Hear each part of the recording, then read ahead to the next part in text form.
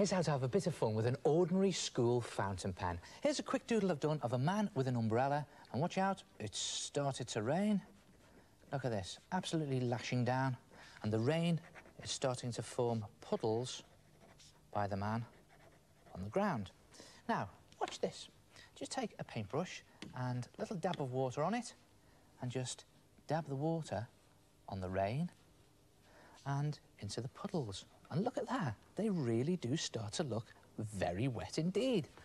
OK, let's try this. Take a goldfish bowl, empty at the moment, but not to worry.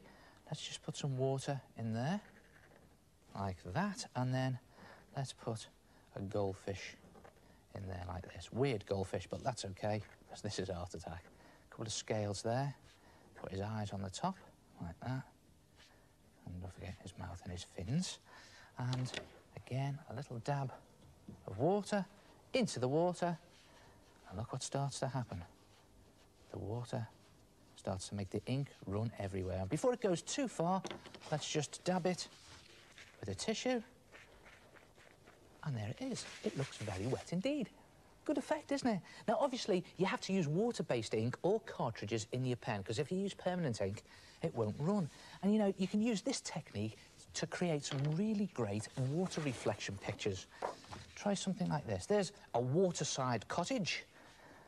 That's where I went for my holidays. And, oh, that seemed like a long time ago. Just draw the water reflection, which is an upside-down mirror image. Now, it doesn't have to be perfect, because reflections are never usually perfect, are they? Just draw it upside down, like that. And it goes there. And then it's just a case of dabbing some water onto the reflection. Here it goes. Now watch this. Just into the water, across there like that. A little bit more on my brush. Right across. Oh, look at that. And it really does look like a wet, watery reflection.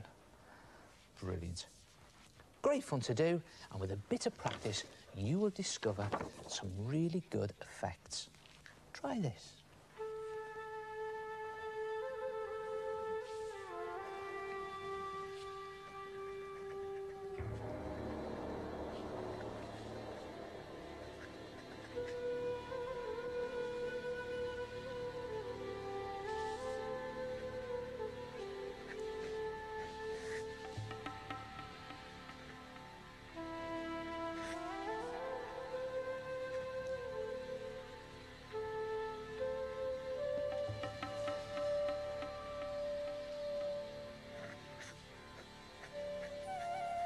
And now, the clever bit.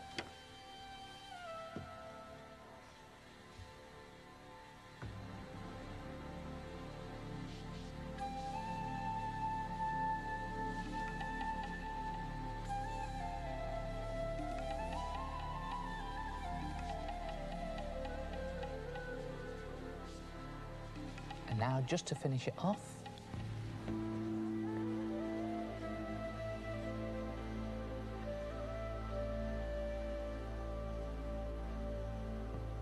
try it yourself. Have some fun with a fountain pen.